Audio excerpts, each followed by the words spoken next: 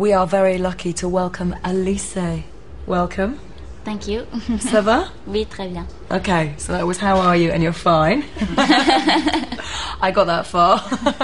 Now, in France, things have been huge for you, and I know there have been many comparisons to Vanessa Paradis. How do you feel about that?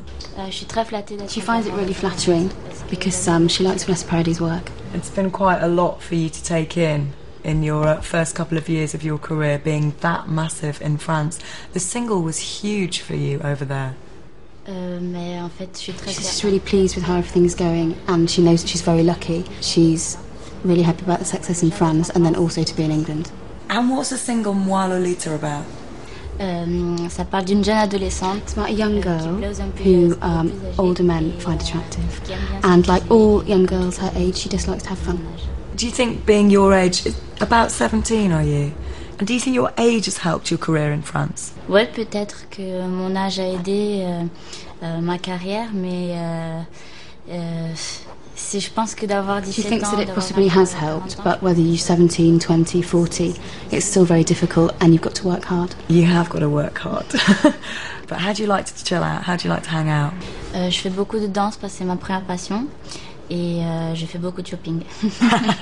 Lots of dancing and lots of shopping. Yes. Okay. So do you enjoy making your videos?